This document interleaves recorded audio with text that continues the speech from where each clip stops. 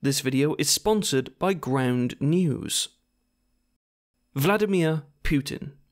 The answer to the question, what if Lex Luthor was real, but was thicker and didn't have a robot suit and was in charge of an antagonistic global superpower and was a totally cringeworthy, emotionally vapid coward that took topless pictures of himself fishing in Siberia?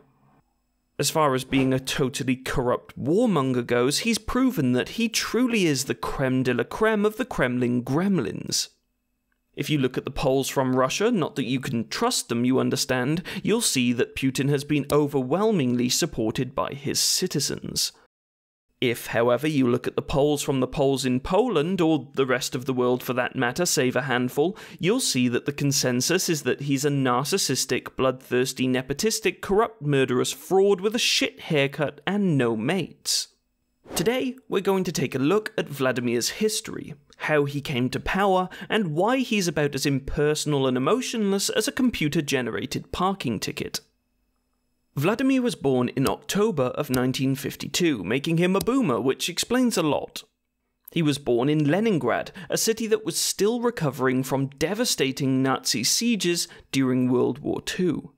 Over 1 million people died during the siege, and the city still bore the scars of warfare. It was a time in which children starved as supply routes were cut off. Blizzards and pestilence ravaged the population, with people even resorting to cannibalism to survive. This is the context that Vladimir's childhood is steeped in, and as somebody who grew up in Pontypool, I can totally empathise. After studying law at Leningrad State University, Putin joined the KGB in 1975. It's thought that he was inspired to do so by his father, who had served in World War II and, after he had discharged, remained on the payroll of the state's secret police as an informant. Putin spent his formative years in the KGB in Dresden, East Germany. According to Russian-American author Masha Gessen, he was basically just an unknown paper pusher. Picture a sort of David Brent, but without the humour or charm. Unsurprisingly, there's very little known about what he actually did, given that, he was a spy and everything, but after watching the Berlin Wall come down, he resigned from active duty and returned to Leningrad in 1990. It was here that he rekindled his friendship with his former law professor, Anatoly Sobchak. When Putin returned to Russia, he found that the country was changing. The then president, Mikhail Gorbachev, was doing some crazy anti-Soviet shit, like allowing democratic representation, unbanning books, and freeing imprisoned dissidents. One of the people to gain governmental office off the back of this whole crazy democracy thing was Putin's BFF Anatoly Sobchak, who became the mayor of St. Petersburg. Putin then became his advisor, giving him his first taste of politics. Still with me? Good. Around 1991, the KGB were really fucked off at how President Gorbachev was trying to change Russia's image from being essentially the Mordor of planet Earth, so they staged a coup and placed Gorbachev under house arrest. During the actual coup, it said that Putin and Sobchak demonstrated their strength and loyalty by hiding in a bunker underneath a factory until it was all over. Truly inspiring stuff. It's also widely believed by human rights activists and historians that Sobchak was playing both sides in order to ensure he came out on top. I'm playing both sides so that I always come out on top. After 2 days, the coup failed, and Vladimir didn't so much emerge victorious as much as he just kind of scurried out of his hiding place. Like a cockroach. Now we move to 1992. The Soviet Union has now been dissolved and Mikhail Gorbachev has resigned. Boris Yeltsin is the first president of Russia, and Vladimir Putin finds himself in a spot of bother. He's now the head of the Committee for External Relations in St. Petersburg, and is being investigated for totally fucking up and/or being a corrupt, horrible, useless bastard. See, Russia had a bit of a food shortage and cash flow was tight, so Putin oversaw a deal in which he bought food from a German company in exchange for around $100 million of raw materials. The deal was accepted, the materials were exported, but the food never arrived. While the original investigators found no evidence of Putin directly benefiting from the deal, the case was reopened in 1999, and Lieutenant Colonel Andrei Zhikov found that money was being siphoned from St. Petersburg's city budget and into an indebted private construction company called 20th Trust. This directly implicated Putin in siphoning money out of the city and into his pocket. Now that Zhikov had found irrefutable proof of corruption, Russia's prosecutor general did exactly what you would expect and shut down the investigation on grounds of insufficient proof. This was in spite of the fact that money was being paid to a company that he helped set up while employed by the city, and that he was spending money far above what his salary at the time would allow. Now let's move to 1996. After Vlad's buddy Sobchak lost his bid for re-election in St. Petersburg, Putin resigned as his campaign manager and moved to Moscow to continue his political career. By 1997, President Boris Yeltsin appointed Putin as the Deputy Chief of Presidential Staff, which was a pretty big deal. I mean, look at how excited he is. After a series of promotions, Yeltsin appointed Putin as Prime Minister of Russia in 1999, which put him second to only the president himself. Now, let's stop for a second and take a look at this from their perspectives. You have Putin, a relatively unknown bureaucrat with a face that's set permanently to lobotomy mode, and whose approval rating was lower than a limbo bar at an Oompa Loompa birthday bash. Then you have the aging president Boris Yeltsin, whose popularity was waning because he'd repeatedly defaulted on Russia's debts and was basically living in a perpetual state of drunkenness.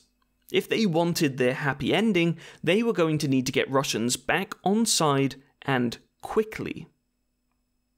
In September of 1999, 4 apartment buildings across Russia were bombed in the still of the night.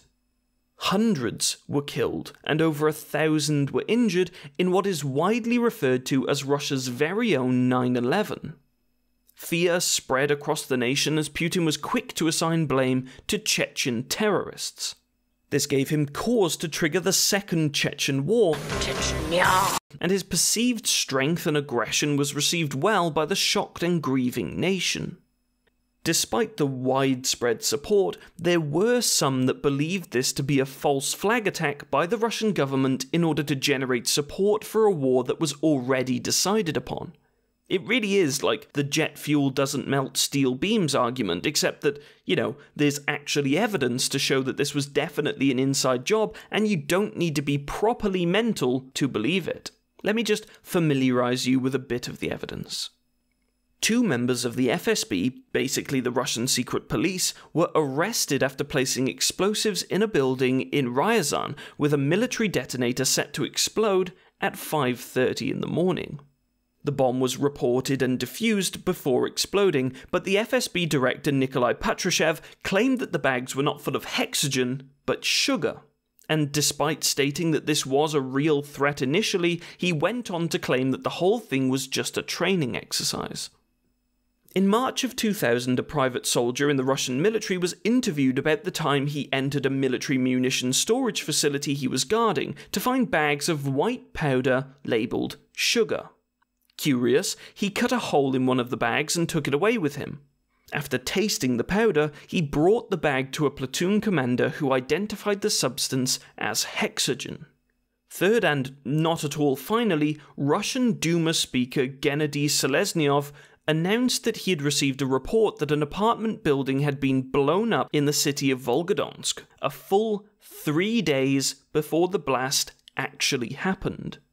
Truth is, these tactics were typical of the KGB and definitely bled through to the FSB as well. They paint a picture of just how many people Vladimir is willing to butcher for his own personal, political, and financial gain. The Russian government demolished the buildings and destroyed evidence before a thorough investigation could take place. Putin's popularity skyrocketed after the attack and secured him the next presidential election. Yeltsin would hand Putin the presidency in return for immunity from prosecution and a number of financial assurances. By the end of the year 2000, Putin was officially the elected president of Russia, and all of the criminal investigations against himself were dropped. The slow decay of a democratic Russia had begun.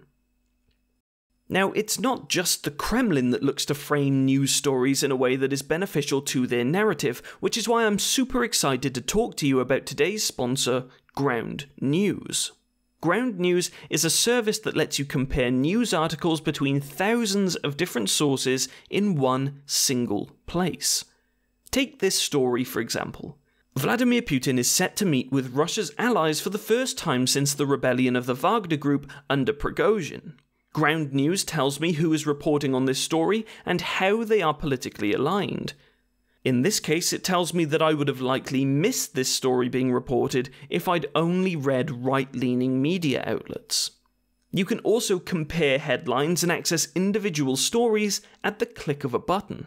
It even scores the accuracy and potential bias of each article, which is an absolute game changer. I can say that this is absolutely my favourite place to read up on current events. So, go to ground.news/Giza to get 30% off their Vantage subscription. The link is in the description. Thank you to Ground News for sponsoring the video and giving us access to truly transparent news coverage. Putin's first term as president was beset with problems he'd inherited from Yeltsin. The economy was in turmoil, and he despised Yeltsin's involvement with NATO, believing that it made Russia appear weak. It's clear now that Putin's ambition was to rebuild Russia in the image of the KGB, creating an insular and influential centralized government that could control everything. The first step to doing so was to take control of the media and thus control what's being shown to the public. As state media outlets began to replace the independents that were crushed by the state police, Putin's power began to grow exponentially. This tactic of locking up and/or murdering those that opposed him worked unsurprisingly well for Putin, as he meticulously worked his way through the country and destroyed those in opposition. In 2004, Vladimir was voted back in as president, receiving 71% of the definitely not rigged and absolutely not rigged votes. In 2008, Putin was barred from running for a third term thanks to the Russian constitution. This didn't stop him from being a sneaky, slimy little leech, though.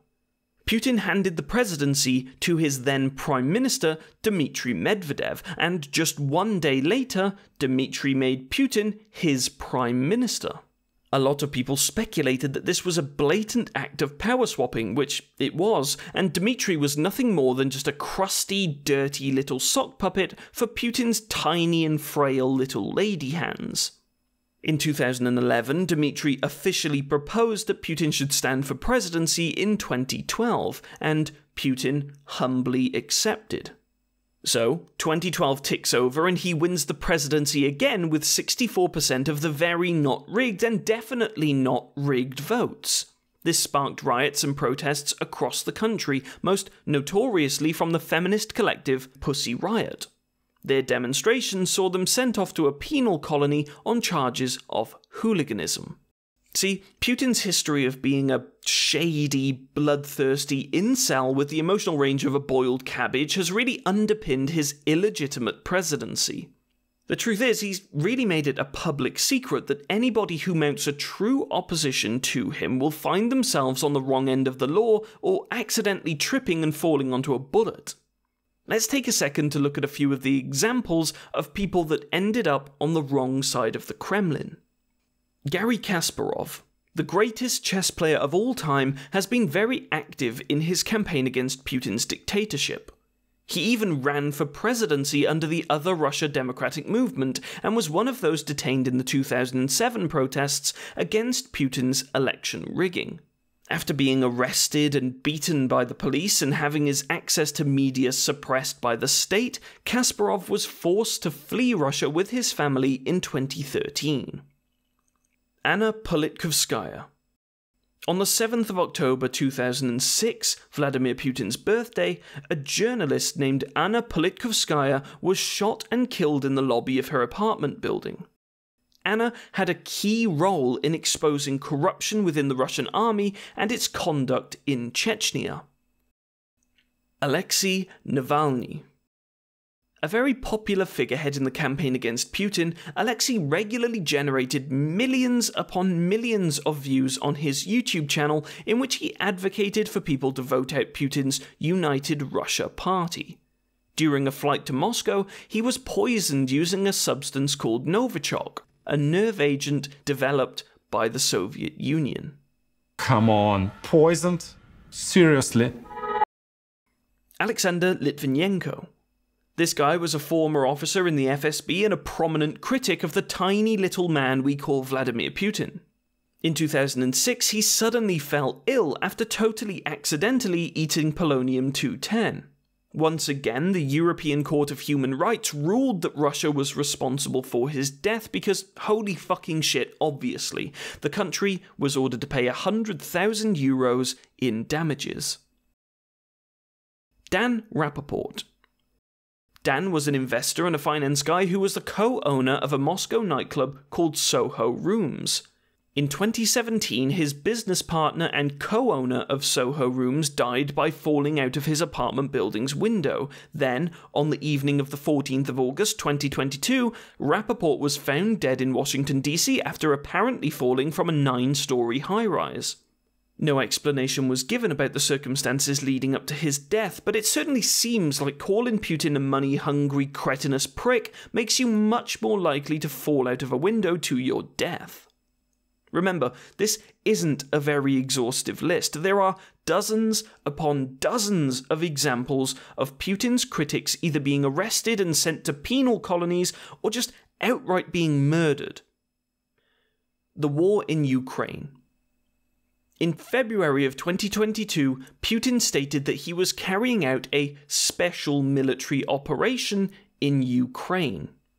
Russian tanks began to roll into Ukraine on all fronts as Putin bombed cities and murdered thousands of civilians. You see, Putin has claimed for some time that Ukraine belongs to Russia and that they are all in fact one people. That sort of explains why he feels totally comfortable bombing them, but it ignores, reality. The motivation behind this was clear. Putin had been feeling increasing paranoia towards NATO and its alliances. Even though the Cold War is now in the rearview mirror, NATO still continued to grow as countries like Hungary, Poland, and the Czech Republic joined and bolstered their ability to protect themselves from being annexed once again. You can see, then, the motivation behind Putin's war in Ukraine. See, he's a subhuman lump of dog shit that once described the collapse of the Soviet Union as being the greatest geopolitical catastrophe of the 20th century. Countries that were previously a part of the Soviet Union began to really enjoy their independence and flourishing cultures, and, as such, made the decision to join NATO to protect themselves against potential future aggressions. Ukraine was set to follow in their neighbours' footsteps, but when time came to actually officially sign as a NATO member, the then president of Ukraine, Viktor Yanukovych, pulled out in favour of a stronger relationship with Russia. Hundreds of thousands of Ukrainians took to the streets to protest, and over 100 people were killed as the president cracked down on the protesters. The Ukrainian people gave a taste of their resolve and continued to protest until Viktor was forced out of office and fled the country. He fled, naturally, to Russia. In 2019, the now famous Volodymyr Zelensky was elected as president of Ukraine, and Russia began to realize that its control over the country was slipping. Putin began preparing to invade Ukraine in February of 2021 by deploying troops to the border under the ruse of a large-scale exercise. In December of 2021, Putin demanded that NATO troops move away from Russia's borders, back to where they were before the Cold War. After NATO refused, Putin responded by invading Ukraine on the 24th of February 2022. It's now July 2023. The Russian military continues to advance through Ukraine.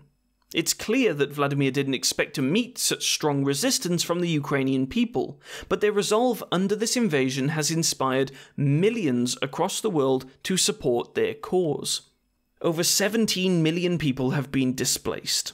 Over 60,000 people have died, and over $400 billion in damages has been incurred. Putin continues to insist that he's bombing cities and murdering civilians in order to liberate them from the Nazi government controlled by the West. We're at a point in which Putin has been in power for over 23 years. He's created a culture in which nobody will meaningfully oppose him for fear of being imprisoned or murdered. While it's impossible to get a truly unbiased understanding of how Russians feel about the Ukraine invasion, there have been scores of protests in several cities across the country. The pressure from the economic sanctions being imposed by the rest of the world will also be putting significant pressure on Putin's ability to present himself as the economically responsible candidate he always has done. The way I see it, it's just a matter of time before Putin's dictatorship is ended once and for all. Thank you for watching. If you enjoyed this video, please like and subscribe, it really helps the channel. A special shout out to the Bacardi Breezer, Fridge Freezer, Lemon Squeezer geezers that support me on Patreon. Marie, Alex Davies, Alexis Geddes, Ash, Craig Hall, Dan Sharp, Fluffy the Demon, Destroyer of Worlds, Nice, Jeffrey Anderson, Logan Zareshk, Lord Kitty Cat, Matthew Gray, Nicholas Ellis Brown, Rory McElhone, and Simon Watton. You guys are all fucking awesome. If you'd like to support, you can do so from just £1 a month. The link is in the description. Love you. Bye bye.